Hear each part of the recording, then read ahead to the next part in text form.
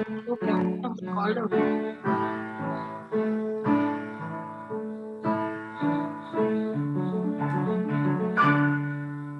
Spirit of God in the clear water, blowing to Christ the trees on the hill. Spirit of God in the fire of burning, fill the earth, bring it to earth and Lord, where you will. Oh, not till I read, but of the Spirit blowing in me. Oh, not till I read, but of the Spirit blowing in me. After him and the prayer, it will go on. Huh? Okay. Right.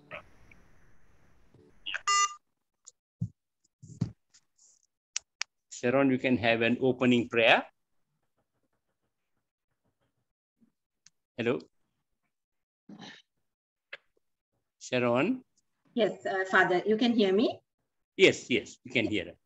Heavenly Father, we come before you, Lord, at this moment, oh Lord, the very first Bible study we are going to do, oh Lord, with the book of Philippians, oh Lord, with your people, oh Lord, gathered together to seek your face, oh Lord. We pray, oh Lord, that this will be a time, spirit-filled time, oh Lord, where your spirit would flow through, oh Lord. And Lord, your words, Lord, will touch our hearts, oh Lord, and revive our spirit, oh Lord.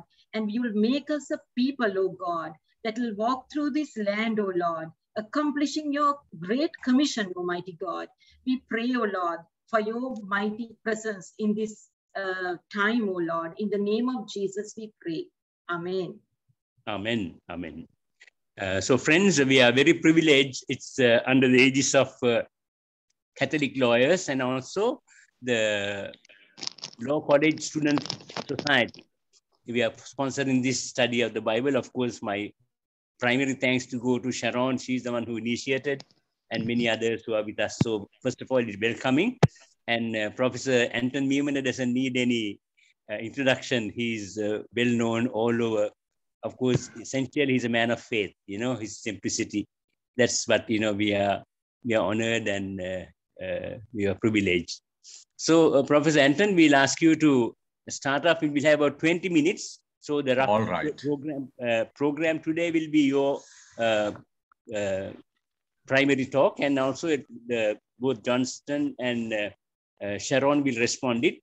And about halfway through, we will have a sing and we will have an open discussion, and it will be free for anyone to ask questions. Okay, it's time for you, Anton. Right. Thank hello, you very much. hello. You are most welcome, Father. Yeah. Good evening unto you all. Thank you. You too. Am I getting across? Could you? Yes, could you yes, hear we me can properly? hear you very well. We can hear you very well. Great. Yes. So the assignment given to me by Father Noel Dice is about the letter to the Philippians. Yes. If you have your Bibles with you, great. If not, that shall be all right also. But if you have your Bibles with you, you may go to the letter of St. Paul to the Philippians. With the fan. Now, first of all, let me give you a background about the Philippian church.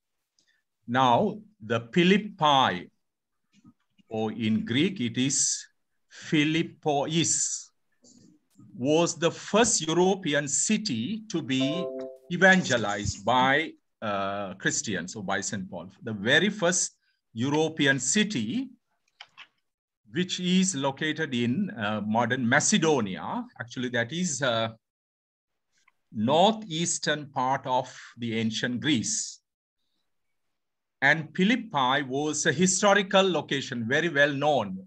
There were several reasons. One, of course, you have heard of Alexander the Great, whose father was King Philip II. He was the king of Macedonia, and he colonized this area. He was the first one to colonize. If you want the exact year, it's 356 BC. Philip II colonized this area, and then he gave his own name to this city. So that's how it became Philippi or Philippi in English. So that's the first development. And the second development is the Roman civilization, not yet an empire, also colonized the same area in 168 BC. 168 BC, that means 168 years before the birth of Christ. So it became a Roman colony. Not only that, they introduced a Roman law, specifically we call it in Latin, Jus Italicum, I-U-S, or you could also write it with J-U-S, I-T-A-L-I-C-U-M, Jus Italicum. They introduce it in this area. So, and then not only that, the official language of the Philippian area became Latin, although the commercial language was Greek. So that's why St. Paul wrote this letter in Greek. Not only that, there was another historical moment there. If you remember Julius Caesar, right? Julius Caesar was killed by Brutus. And of course, Brutus killed Julius Caesar and fled with another Roman general, famous general, Cassius. Of course, Mark Antony wanted to revenge. So what he did, he combined forces with Octavius, or later on he became Augustus Caesar, and the combined forces of Mark Antony and Octavius on the one hand, and on the other hand, the combined forces of Brutus and Cassius met in this valley near Philippi. And of course, Mark Antony was able to defeat them, and Brutus and Cassius committed suicide. So that, because of that event also, this city became quite famous, well known in the antiquity. So now that background is very important in order to understand properly letter to the Philippians, because all those backgrounds are reflected in it. And this Christian community was founded by St. Paul, actually. And it seems the Philippian community was one of his favorite churches. The reason is this: St. Paul never accepted any money from any other churches, but only from the Philippians he accepted money. When they sent him money, he gladly accepted them. He never rejected them, because he was by profession, he was a tent maker. So he made a living out of tent making. So he did not want to depend on his communities financially, but he had a different policy with Philippians. That means he was very impressed and he was in love with this community. In fact, he uses the word joy in Greek, chara, several times, more than any of his other letters. So he was highly taken and impressed by this community. So because of these reasons, Philippian church is very important. And also that was the first church, I said, that was established in European continent. Until then, all the early churches were in the Middle Eastern region, or the, what we call Asia Minor, modern day Turkey, Syria, and Lebanon and Palestine area. Asia Minor, and this is the first European church which was established by St. Paul. And this letter, of course, St. Paul wrote several letters. We call them captivity letters. Means to say he penned these letters from the prisons. And this letter is also a well-known example for a captivity letter. He wrote when he was in jail, not in Philippi. He was imprisoned in 3 places, basically, during his missionary career, 3 places. He was 6 times imprisoned. And he was imprisoned first in Ephesus, in modern day Turkey. After that, Caesarea Maritima, a port city in modern Israel, and also finally in Rome.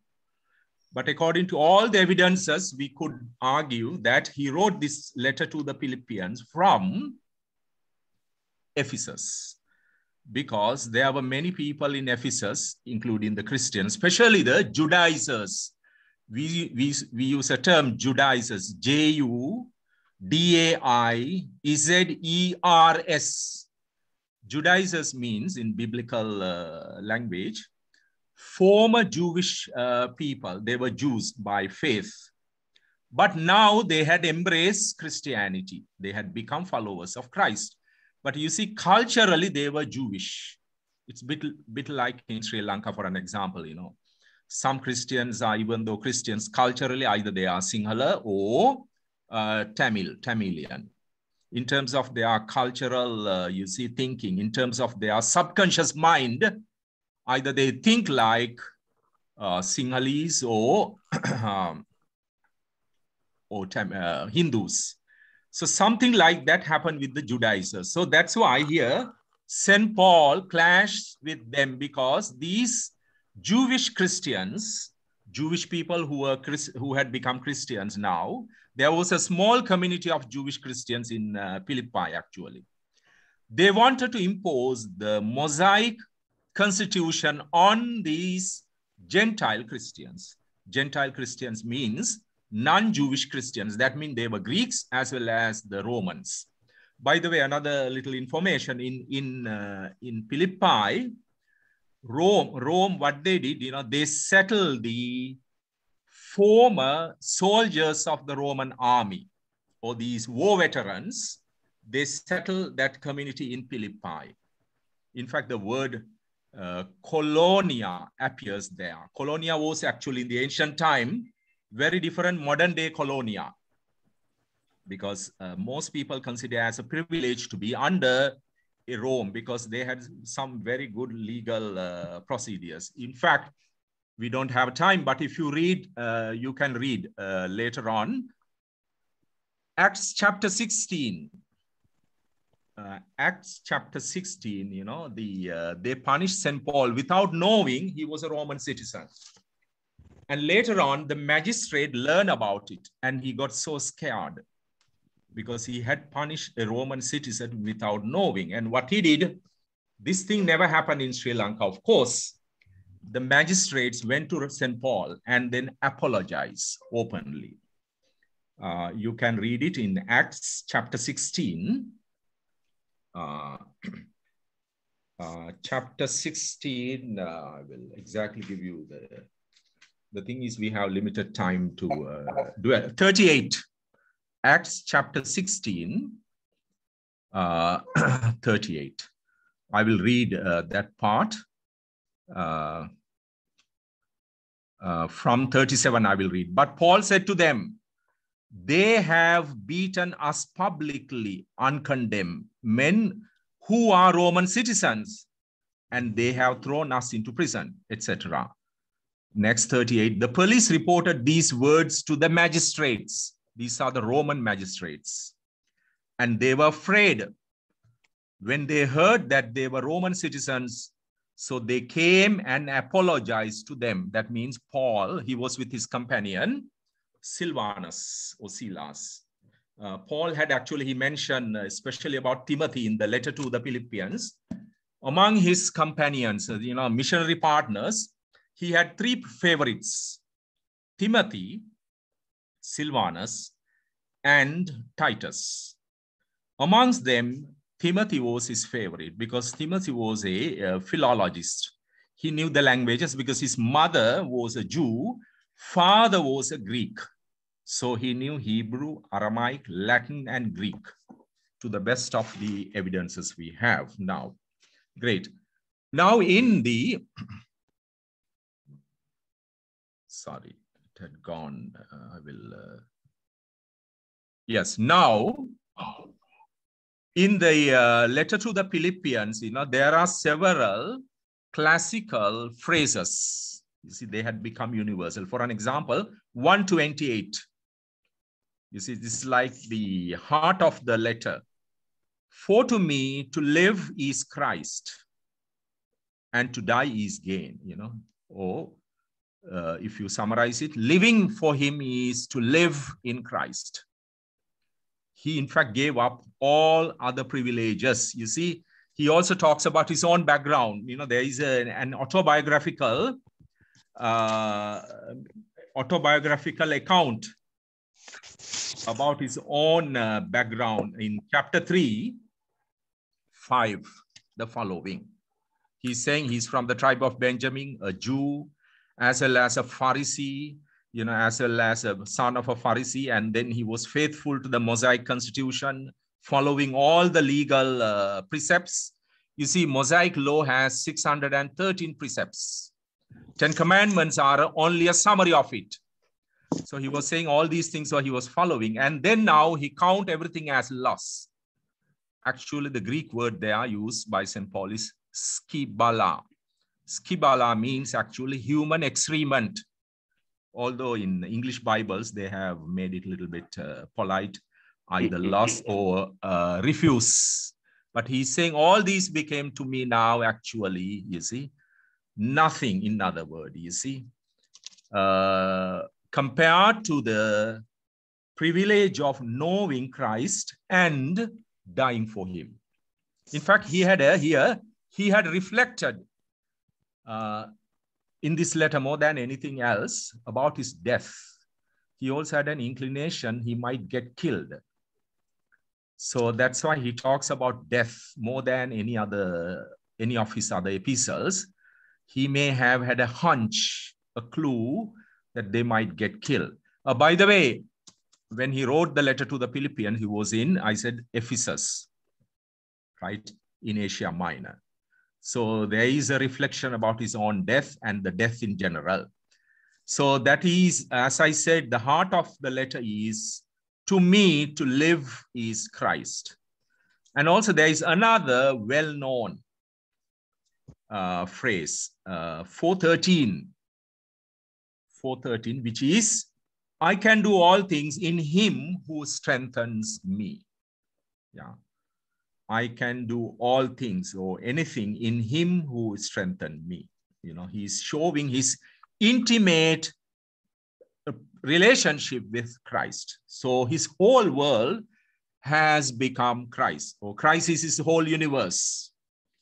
He has only one goal in life. Actually, St. Paul had this brilliant level of single-mindedness. Single-mindedness does not mean narrow-mindedness. No, single-mindedness means actually liberation of your desire. Liberation of your desire means you know why you were born. You have a purpose in life and you are willing to die for that. You see, that is the ultimate level of desire. So you feel very liberated. You don't have second thoughts. You don't have regrets about the choices you have made or the life you have lived. You are absolutely clear about your life and goal. So St. Paul had that brilliant focus or brilliant purpose as to why God created him or as to why he was born into this world. So it's very clear. In this letter, he was not afraid to die.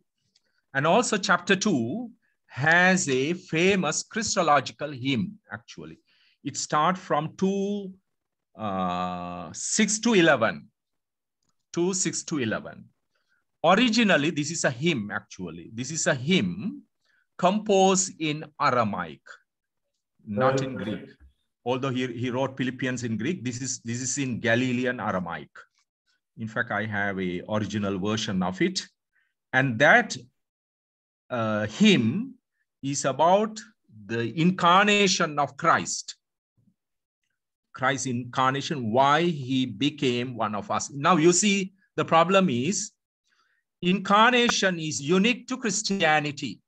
No other religion in the world teaches that. Buddhism, Hinduism, Islam, Jainism, Shintoism, no other religion. In fact, most religions are against it. Because logically speaking, that is something that cannot be. It's like this. If I tell you now, for an example, let's make an analogy. If I tell you now, last night, the President of United States visited me and we had a meal together at my home. Would you believe me, honestly? Will you believe me? No, you might think I'm either joking or I have a mental problem, right? I'm psychological imbalance. Or if I tell you, the Secretary General of United Nations visited me this evening around 4:30 and we had tea, right? I don't think anybody will take me seriously. Or if I tell you Pope Francis was here a while ago and we had a nice chat about the Easter attack, etc., I don't think you will believe me. You know, something like that is, incarnation is something like that. Because Christians are claiming the Almighty God, the creator of the heaven and the earth, visited humanity. Not only visited humanity, became one of us, took a human form. So that is too good to be true. That can be considered as the biggest joke in the world. Logically speaking, yes. But that is what the Christian claim is, the Christian experience. Now, we also have a misunderstanding there. Misunderstanding is this. Some people tend to say, you know, even Christian, you know, look, even though he was God, he became one of us. That's wrong. That's wrong theology, because he became one of us, not even though he was God, precisely because he was God. God has no problem in becoming one of us. We may have a problem because of our pride, right? You know, even in our day-to-day life, sometimes we don't want to mix with certain people or with certain professions because of our pride, right? We think it will harm our reputation. God does not have those problems. We humans are having. You know, he has perfect humility. In fact, that's the point of this hymn, Humiliation of God. He has perfect humility. He has no problem in becoming one of us. We may be having problem with regard to mixing up and getting down to certain people, but God doesn't have those problems. So God became one of us precisely because he is God. He's not a human person like us. He has no pride, zero pride.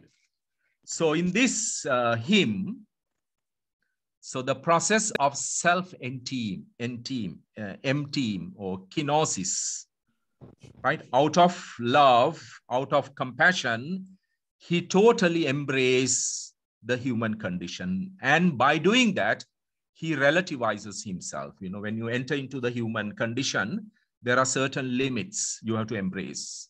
Like you have to speak a human language. So Jesus spoke Galilean Aramaic.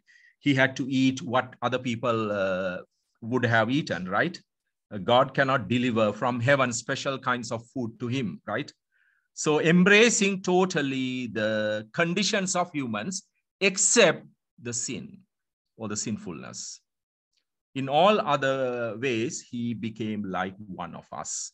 So he was in total solidarity with us.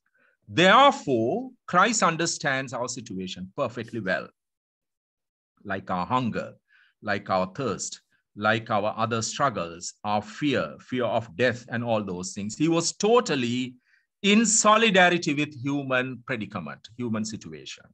That's why he is truly the savior of the whole humanity.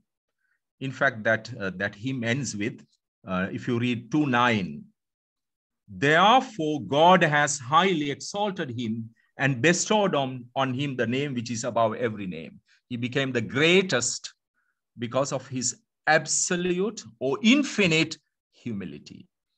Something we may not be able to do, or we may not even be able to imagine because of our pride, but God had no problem with that. So that shows the greatness of God and the greatness of Christ. And Paul is inviting us to also live like that. Yeah. To empty of ourselves and let go of certain things and to become like that. In fact, here in this letter, St. Paul is putting himself forward as an example. He's saying, imitate me. Point is this, of course, it doesn't mean we become all of a sudden disciples of St. Paul. No, by imitating St. Paul, we imitate Christ. You see, it was like this. Christ imitated God. And St. Paul imitated Christ. And when we imitate St. Paul, in return, we are also imitating Christ, and also we are becoming like God. Not God as such, but you become divine, in other words. Now, the point of incarnation, or God becoming us, is so that we could also be where he is. Yeah. In fact, he says in chapter 3, 12, verse 12, not that I have already obtained this or I am already perfect, but I press on to make it my own, because Christ Jesus has made me his own. You see, if you remember in the Gospel of Luke as well as Matthew, Jesus says, be perfect as your heavenly Father is perfect. That's in Matthew. Actually, in Luke, he says, be merciful as your heavenly Father is perfect. You see, for perfection, the Greek word is teleios. Teleios means that is your ultimate goal in life. That is your ultimate journey. It doesn't mean we are there today at this moment. No, of course not. None of us, right? We are on a spiritual journey. In fact, Paul talks about here, our true commonwealth is in heaven, right? That means we are on a spiritual journey towards that commonwealth. And in order to achieve our ultimate goal, we need the help of Christ. We need his grace. You know, it cannot be accomplished by sheer human power or sheer human intellect or sheer human will. With the help of God, we could attain, or we can reach up to that spiritual goal. Have I used more time, Father? No, it's all right. It's all right. 20 minutes. Am I violating any laws? No, not at all. It was very interesting, very soul-searching, and excellent. You know, I wish I would have given a little more time, but maybe when the question time comes, we'll be able to right, Father. answer. No problem. Thank you very much. You are most welcome. The recent past heard such a beautiful presentation and evaluation of Philippians. Of course, we are here and there in seminary. Thank you. Very, very excellent. So, Johnson, it's your time. We are allocated you 10 minutes. If you can keep that, then of course we'll have more time for questions. You know, that was my idea. Of course, our idea. Okay, Johnson, we are ready. Professor Anton, thank you very much. I came to know him when he gave me the article written by him on Galileo. Galileo Galilei, yes. That's right. I'm glad you remember. It's a beautiful one. Everyone must read. He was persecuted by the church. Yes, that's right. Which is not true. Which is not. He was not. He was not. Yeah, that is his thesis in that article. So now I actually wanted to speak something else, in the sense that not so much on Philippians.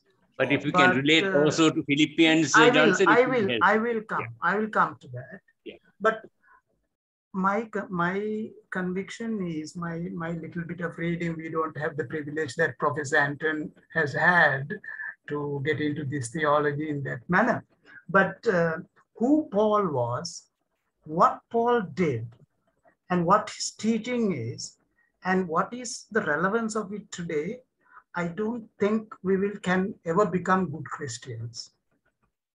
That is the truth. Because the Paul was so integral in the teachings that is being done by the church. So Paul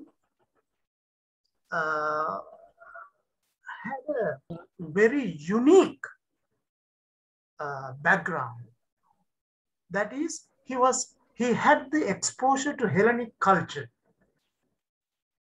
He was a Roman citizen. He knew what the glory of Roman citizen was. Glory of human Roman Empire was. So from the Hellenic culture, he got the wisdom-led philosophies, the literature, all that. The wisdom coming from there, the glory coming from Roman civilization, and then he got so much from Judaism, being a son of Israel, and having studied under Gamaliel, I believe, and though he became much more militant than Gamaliel, who was a moderate, and he had this background, the light coming from the Judeo-Christian, Pentateuch traditions. Now, what happened?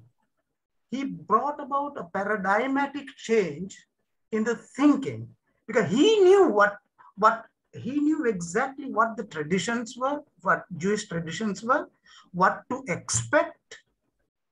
And then he all of a sudden found a carpenter from a dusty village claiming to be the Messiah.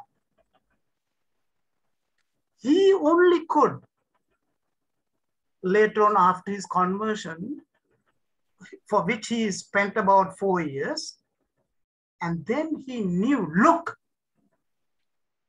what we were thinking is not the right thing, but it is Jesus Christ that fits this whole story. That was the paradigmatic change that he brought about to Christianity. So in establishing Christianity, then in the Philippians, he brings out this mystical participation, fellowship. I'm sure Sharon is going to talk about it, joy, things like that. But the most predominant or most important teaching of Paul was the resurrection of Jesus. Even now, being Catholics, when we talk to people, we are shy to talk about resurrection because people think that we are mad. But whereas Paul, he went to the he went to the marketplaces, he went everywhere and preached all right. But then he went to the people of highest intellectual capacity and argued. He had the courage and he knew what he was talking about. And the resurrection was the key of his teaching. And then from that flowed this Philippians, this fellowship. Because he imagined a person who was criminalized, convicted, crucified, killed, and then coming back to life, raising himself from the dead. And that dream brought, because at that time, Sadducees had their own conceptions of what's happening. They said that a life, there is no life after death. The other people, Greek people, were thinking that the soul escapes from the body and then goes elsewhere, joins the spirit world or whatever. And various stories were there. Even now, when we speak about resurrection, people try to laugh at it. Oh, this is some kind of a myth. But for him, it was not a myth. This is why even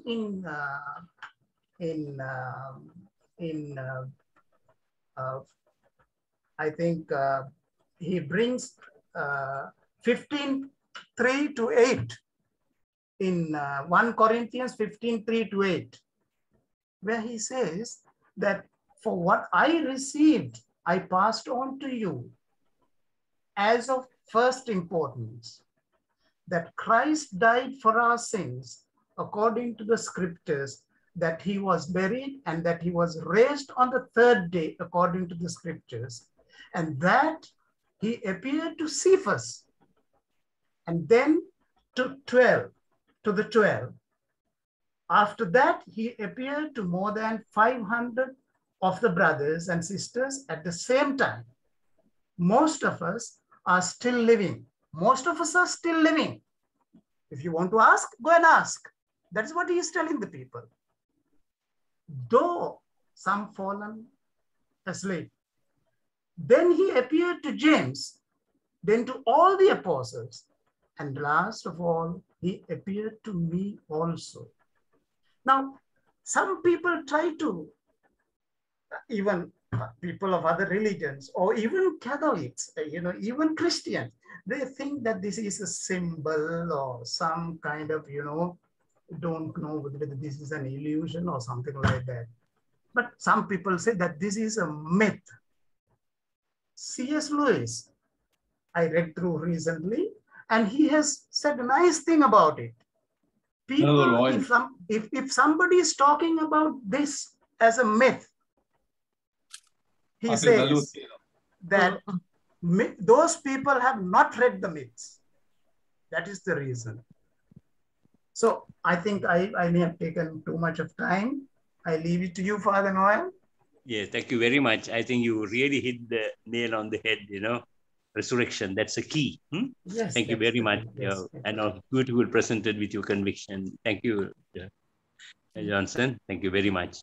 Yes, we are ready to go to Sharon. Yes, Sharon, of course, is also, both of them attorneys at law. They are verity in their own lines, They are, so we invite Roshan, Sharon to make her presentation. I'm sure she also has a slides for the slides. Yes, we are ready. Yes. Thank you, Father, and thank you, Dr. Mimana and Mr. Pires. I think you all covered quite a lot for the particular presentation that I have. A quick run, actually, for the book of Philippians. A very quick run of various joys, because it's a book of joy that Paul found that these Philippians were a people who really was able to understand and grasp what he was saying, and he has built a church, and that he was so happy with the people. So that happiness is coming through when you see the book of Philippians, and through that I have taken off a few areas, and we see the joy of having confidence in God alone, where he says these things were covered, like I can do all things through Christ who strengthens me, and to say that he who began a good work will complete it. It is, we can't do anything, we can't start anything, we can't end anything. Everything is minute details, everything is done by God and God alone. So that part of it, and he's the one who provides everything, that too is provided.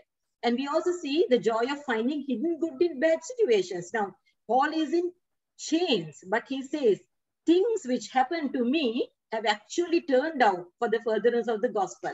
And see, he goes on to say the beauty of this part of it.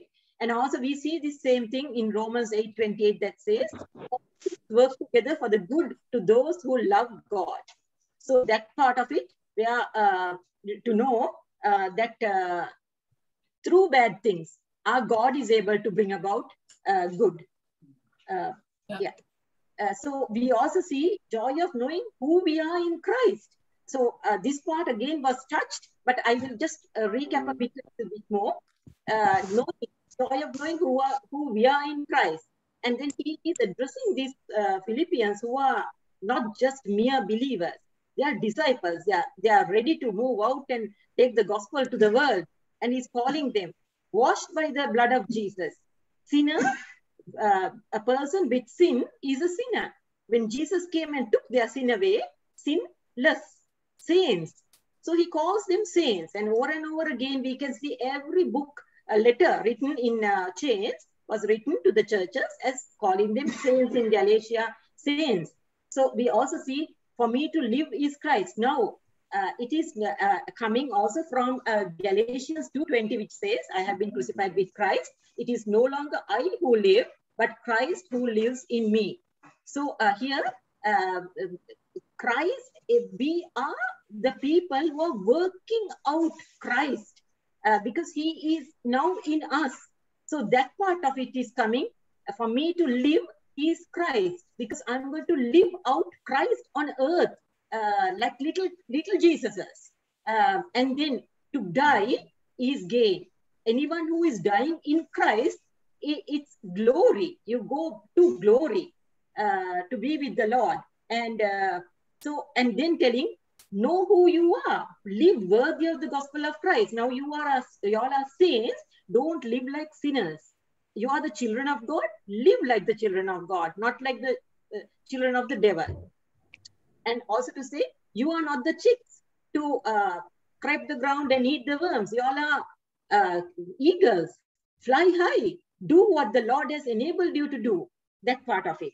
So that's that part. And then joy of faith in fellowship. This is very beautiful, where we see a very beautiful connection between Paul and the church of Philippian church, where he is telling, one place he's telling, you are my joy and crown. For one says, my joy and crown. And then also says, the joy of faith. And also the rejoice with me, he's telling. That I may, and then he's coming, he says, if I am coming back, you will rejoice, I will rejoice. And the joyfulness in service of your faith. I'm glad and rejoice with you all. And for that same reason, again, he's continuing the wonderful joy of working together for the gospel. The joy one gets immense.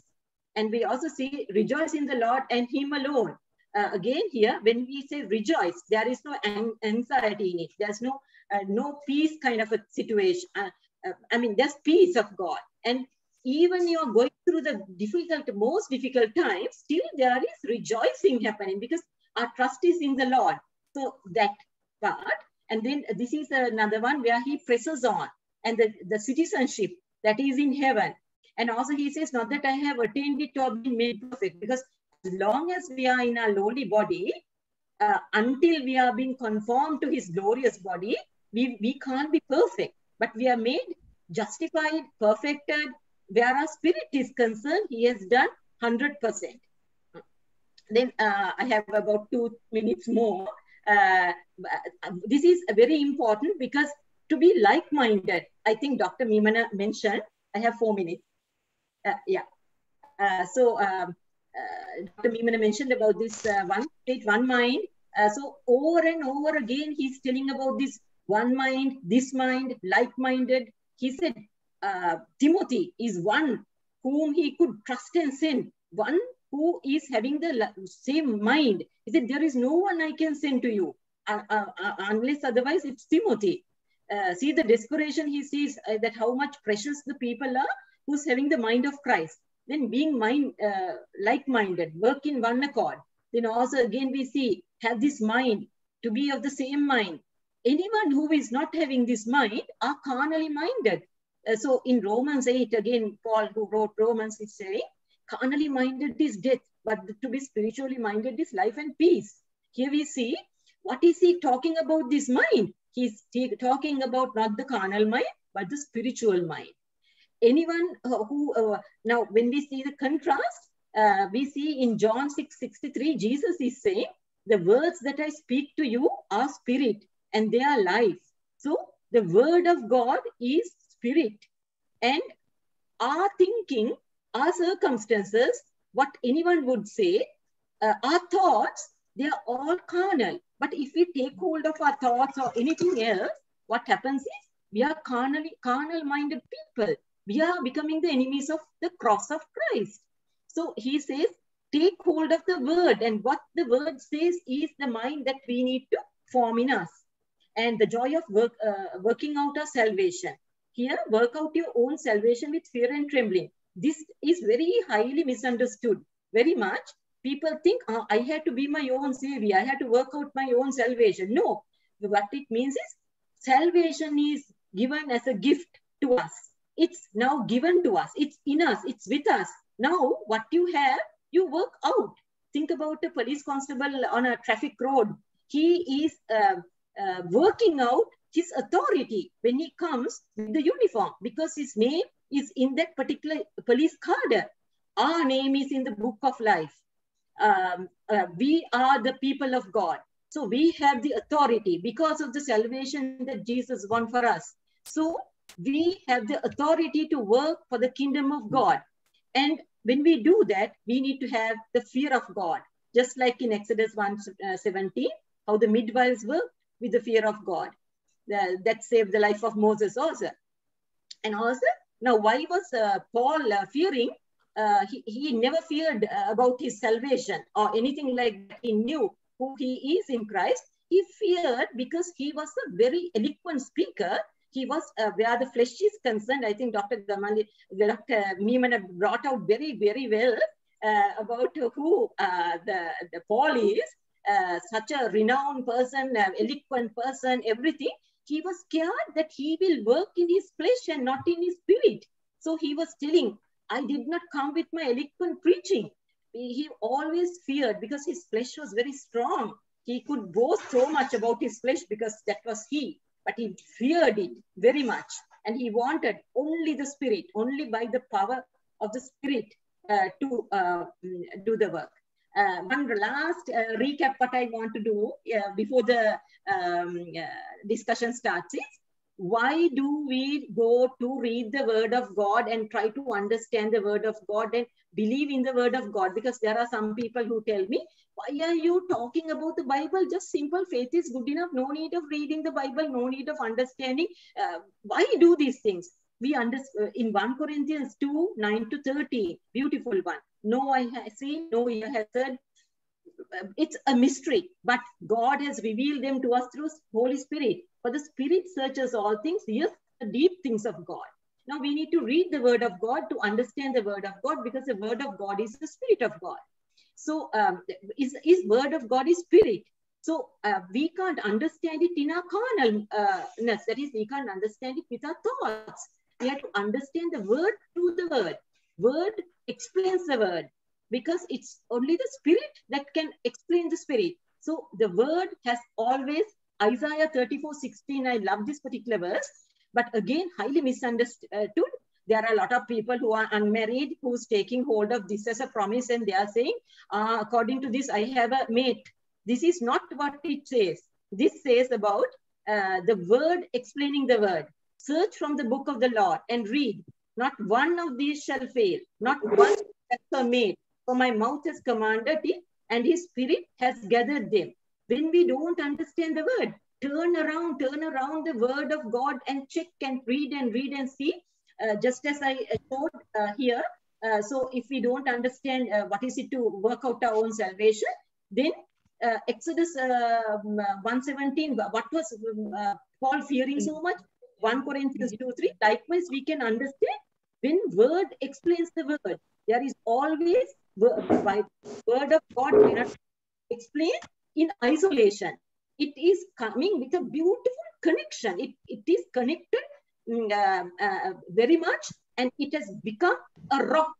The word is a rock, highly connected, and that is so solid that we can anchor onto it. It is unshakable. It is settled in heaven. It is heaven and earth shall pass away, but the word shall not pass. So we can anchor our soul unto the word, which is a rock, because it's connected and made as one. We can't pull out one and take it in isolation. And if I don't have a partner, I can't say, this is it and that's it. No, this is not what it means. So, and the very reason why we need to search the word of God, because the deep things of God, the treasures are found in the word of God. So with that, I don't know whether I also took a little bit of time. Father, No, over to you. right. No, on time. Thank you very much, Ravishani. Sharon, it was excellent. Of course, apart from her own conviction, she's a woman of faith. Thank you very much. Now we will have a short break. Actually, this particular hymn is in line with the Philippians theme, about I can do everything in Jesus who strengtheneth me. I can do everything in Jesus. And we must say about Bikum. Bikum is a teacher at a very gifted musician. He has very kindly found time to be with us. Okay, Bikum. Thank you, dear Father. Thank you all. Yeah. All the time I appreciate, because I also got a chance to be with you. Thank you all. And I sing this hymn for you.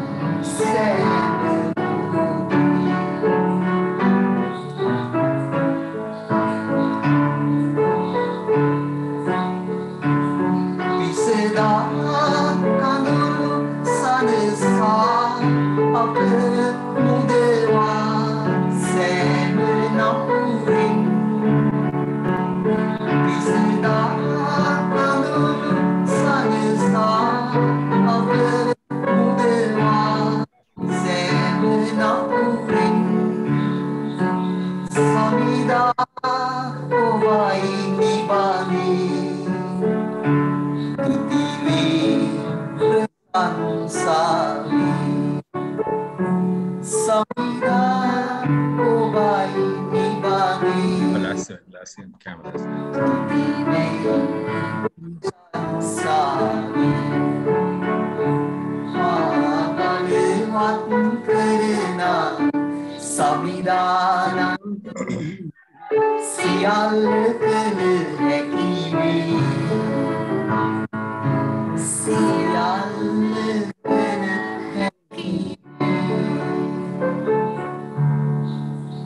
Thank you very much, Prikum. Very nice. It's to put us add spirit to our souls. Thank you.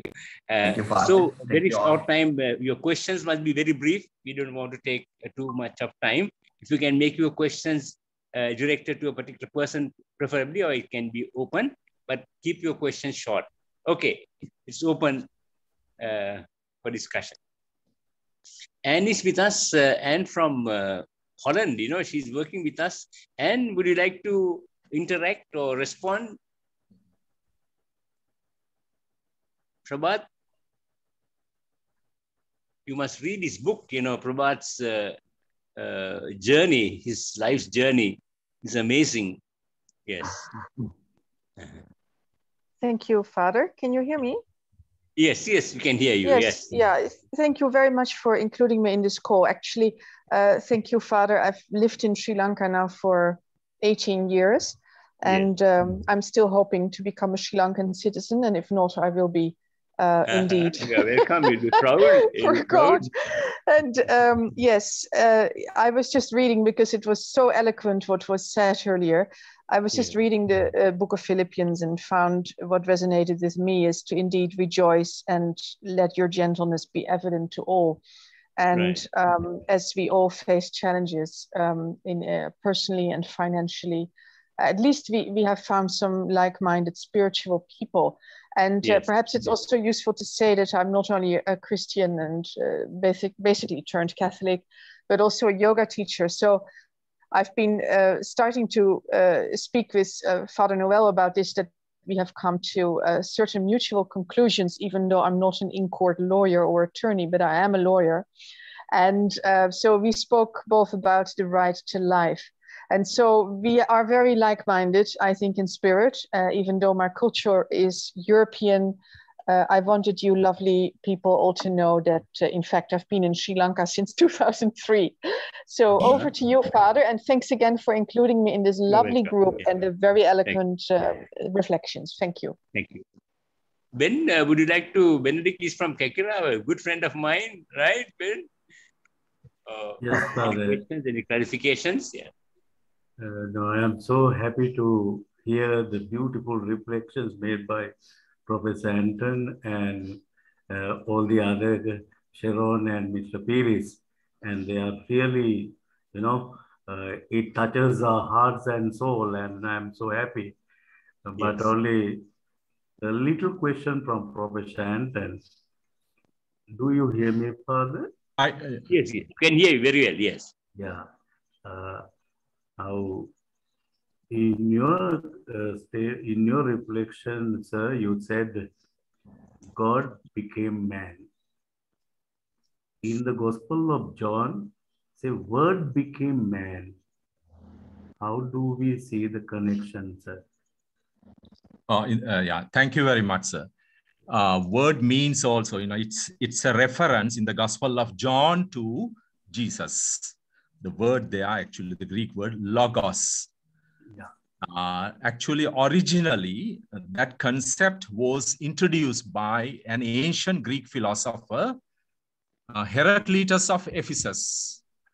Heraclitus of Ephesus introduced that word. He wanted to come up with a concept that will explain everything in the universe. It's like the foundation of the universe. So he introduced this concept, logos. In English, we can translate it into English as word. Of course, the word logic also comes from that. The Latin word logica, the Greek word logica also comes from logos. It can also be translated as discourse.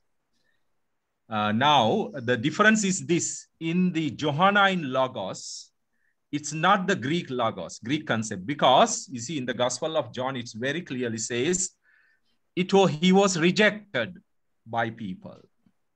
And the logos in the Greek culture was not rejected. Jesus was rejected by humanity because of our sinfulness. We don't like, simply put, we don't like good people.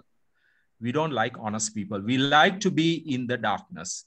So your example in the John doesn't contradict what I said, because it's God becoming one of us, but that person, we say Jesus Christ, the one he's God-man, in other words.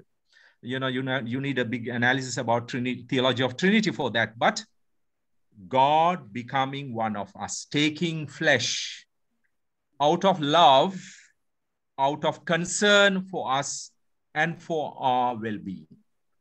So that passage you cited and that concept of God becoming one of us or taking flesh, there is no inherent contradiction.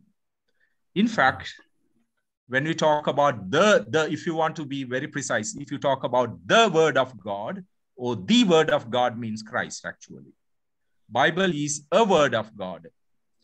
And not only that, the word means in the Bible, not only the literally in the written words, no.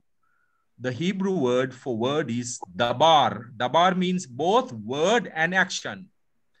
Deed and the word. It's not a mere word. With humans, of course, these are, most of the time our words are empty. God's word is not like that. It is made effective. Like when God says, let there be light, there was light immediately. It doesn't take time. When Jesus said to a blind person, be open, immediately it became a reality. Word and action are the same with regard to God. With us, of course, there is a huge barrier, right? Most of the things we say has no power, has no authority. Different writers present the mystery of incarnation differently by using different categories and concepts. So we should be able to make a connection with, Thank right. you very much, sir. Thank you very much. Krishani from Campus Crusade is with us. My old friend Francis Madivella is there. Niroshan, Ruani's sister, is also here. Yeah, we can make some submissions or some clarifications. You're open. That Revelation 19:13 says, Revelation 19:13 says, he was clothed with a robe dipped in blood, and his name called the Word of God. He was clothed with a robe dipped in blood, and his, capital H, his name is called the Word of God, referring to Jesus as the Word of God. Whole logos in Greek, he's emphasizing, that's right. Whole logos, so the Word of God is Christ, and the rest are words of God, Very good. I think some of you, honestly, should be trained to become biblical scholars, think about it, right? Yes, I could see. Noel, yes, Johnson, yes. How are we going to go forward from this? Yeah. Now, You mean? no, we have studied today Philippians. Yeah. Now, with that, Mm-hmm. Pauline thinking, Pauline Yeah. tradition, pattern, Yeah. how relevant is it for us today? Mm-hmm. Now, we know you have the Johannine pattern and then Peterine pattern and then the Pauline, which is teaching, preaching, evangelization. Right. Now, this Pauline pattern or teaching, preaching, evangelization is the thing that we are far behind. Mm-hmm. This is what I genuinely feel. Yeah. We grumble about our own people of Catholic faith moving out to other denominations. Right. Our 7% or 6% has remained 6% throughout. Right. If not for Joseph Vaz, Gonzalez, not, in the southern province now, they had 10,000, it is declining. Now, why is this? Now, Paul never allowed dumbing down of faith. Never allowed that. But we do. We, all of us, do dumb down our faith. Yeah. We think it is, you can have yours and I can have mine. This is the attitude. This arises from our own less belief in our faith. Yeah. We don't want to talk about resurrection. We don't want to talk about true presence of Christ in the Eucharist. We don't want. We don't want to confront. How much of idolatry is there in this country? Yeah. In this country. Why Awesome. is Thank you very much. 70 years. We are with you. We are 100%. Let me ask you one more question. Yeah. Why is this 70 years so pathetic? Thank you. I think they are very valid questions. Also, it's a call for us, to the task of evangelizing. I think Prabhat will be the best person. Prabhat, you have something to respond to Johnson's queries. Prabhat, yes, you are there? Yeah, I'm here, Father. Can you hear me? We can hear you very well. Yeah, we can hear you. Yes. Yeah.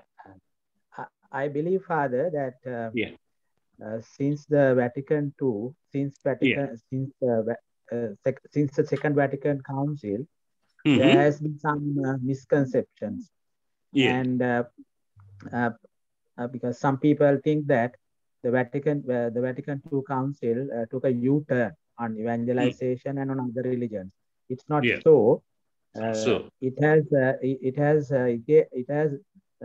re-emphasized the need for evangelization. It still maintains, our catechism still teaches that salvation is only through his church and Christ and his church. But there is a plausible exception, that is for people who have not heard the gospel for no fault of their own. And God may provide a way for their salvation. Right. But there is no culpability in their, they are not culpably rejecting the gospel. Right. Then we have, I think, neglected evangelization. So it's our duty to share the gospel, and church, there has to be a revival in that area. Yes, evangelization needs to be revived. And I think the declaration Dominus Jesus that was issued by Pope John Paul II is a ex cathedra document. That's what I believe, and it reiterates. It warns the Catholic faithful of dangers of. Thank you very much, Prabhat. Francis, Father, may I add something to Prabhat, what Prabhat said? All right. Yes. Now, how much have we, all of Yeah. us, right? Yeah. Taken interest in moving our parishes Right. to make them aware of Correct. the joy of the gospel, Right. right? Or mission of the Redeemer, Right. on catechism in our time, on Right. evangelization in the modern world, on the Right. mission activity of the church. Right. We haven't done that. Right. We haven't done that. I think we are with you on that. We'll also give someone else a chance. Francis, would you like to share with us some thought with all the experience? You know, he has very much involved with the family apostolate with his wife, or anyone else for that matter. Krishani, would you like to respond? No, first, actually, I thank for join this group. Actually, one day I share my thoughts. Thank you very much for. Yeah. Right. Krishani, අපි කැඳවල තියෙනවා මේ campus ක්‍රූසේඩ් එකේ මම forward කරන්නම්. අපි ඕනේ භාෂාවෙන් කතා කරන්න පුළුවන්. So thank you very much. Okay, Anyone Pastor. else? Yes. Okay. Sister is with us. Sister Mohari and Saturuda. Okay. Then we will have the closing hymn to our mother, because of course I was also mentioning to Professor Anton, of course, the heart of the matter, as Johnson says. That yes, Madi. Give me 2 minutes. Yes. Mr. Johnson, you are right. We still live in the crucifixion era, not right. in the resurrection era. You're right. But we were talking about Philippi, as Professor mentioned. Now, St. Paul asks us to put on the new characters that Jesus has given us, but we have failed. Yes. Our witnessing value is 0. When it comes to a disadvantage, we run away. Right. We run away, we don't. Yeah. And it is not a collective effort, it should be an individual effort. All of us as individuals, we are asked to witness to the values that Jesus has given us, as St. Paul says. Right. If I don't know this, I am a village fellow. But correct me if I am wrong, Father. No, yeah, we are with you 100%, Ben. Absolutely. I am also one of the illustrators. Okay, right. So we'll bring it to a close, and at the end of it, after the hymn, we'll bless you. And it's open. We will have Vikum will entertain us with some patriotic songs, right? And we will have a closing prayer. We'll ask our Heavenly Mother to be with us, because she's the first Christian who was to be the powerful expression of the God-made man who suffered for us and died for us. Hail Mary, full of grace, the Lord is with thee. Blessed art thou among women, and blessed is the fruit of thy womb, Jesus. Holy Mary, Mother of God, pray for us sinners, now and at the hour of our death. We'll have the final hymn, and after that I will bless you. Vikum, it is for you. Anu, I think Anuruddha is going to. Yeah. Yes. In fact, the Viva has chosen a Tamil hymn. In all our programs, we try to promote, the ethnic harmony. So I have made it a point to include a hymn. We can say that in our mother tongue, but the tune is the same. Madave unai nire, Mama uni, Tamil. Okay. La la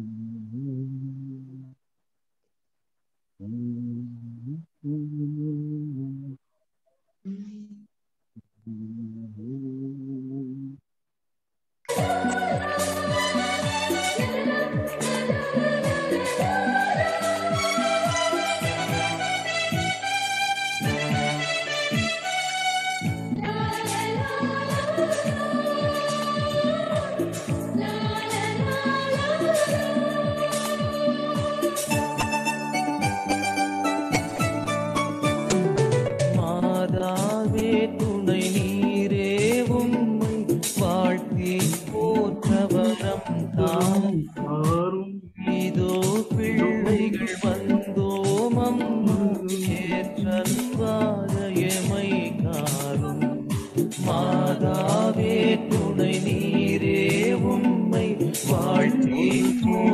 வரம் தாரும் ஈதோ பிள்ளைகள் வந்தோம் ஏற்றென்பாக எமை காரும்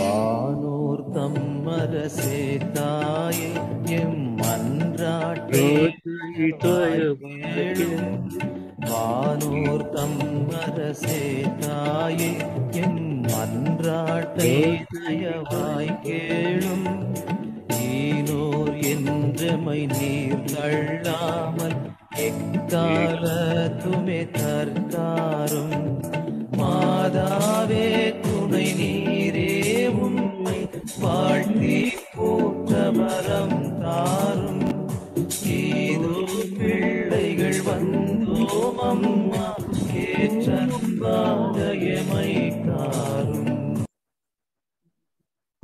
So I will bless all of you.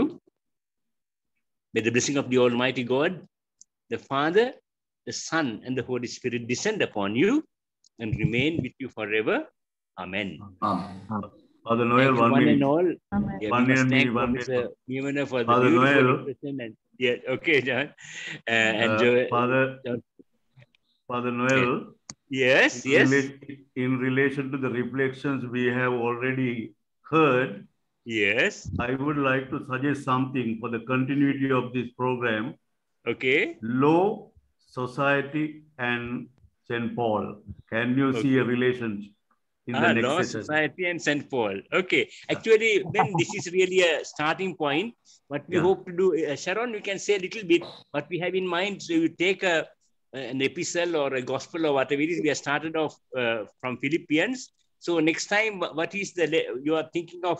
What shall be the study? So we will have like once a month, you know. Yes, we can likewise read chapter per week, and then come to when we come to the fourth every month, to make it every month after 4 chapters. Whether the book for 20 after 4 chapters, let's have a meeting like. So what is the book that you are suggesting for the next month, for the month of November? Another letter from Paul, because those are small, and then we can kind of move on. Actually, if you see Galatians, it's okay. So we'll take Galatians. So for next time, Ben, will that also meet your requirement? So we'll take Galatians, and we will have the seminar at the end of the fourth week. Okay. Right, thank you. Bikum, this is optional. Bikum is going to entertain us with some patriotic songs. Okay, we are ready. Yes, Anu, again, I need your help. Please, can you share that song? This also, because there are Sinhalese, Muslims, Christian, Buddhists, all are there. So there is a great. Yes, song.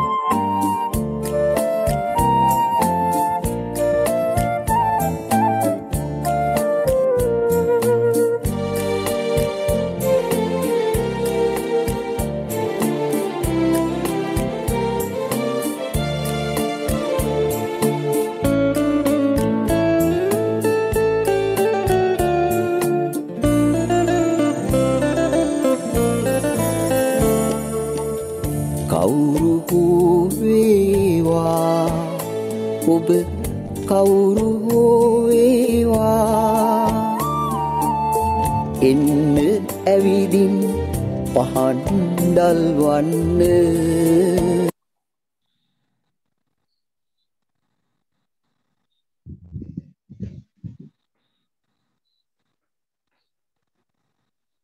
Anything more, Bikum? I think something happened to the song. තනි මේක කියන්නකෝ vocal වගේ ලස්සන කටහඬෙන් එදා කිව්වා වගේ. අපි හැම කෙනෙක්ම එකතු වෙච්ච හින්දා ඒකයි තව බලාපොරොත්තුවක් දුන්න නිසා පාද. Again, I thank you all. Especially you gave that good leadership. Right. කියන්න කියලා. Okay. ගිමන් නිවන්නට ජීවිතයේ යලි කෙදිනද ඉඩ සැලසෙන්නේ නොදනින්නේ අප නොවි පමා පියවර මැන යමු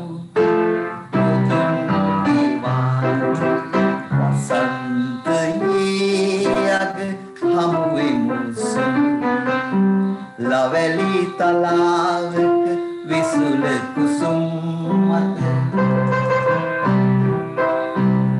අතිනතගෙන පෙර නොකී කතා අසා අලුතින් සුසුමක් ගෙනවෙන් වියම් ලාසඳ නැගෙනා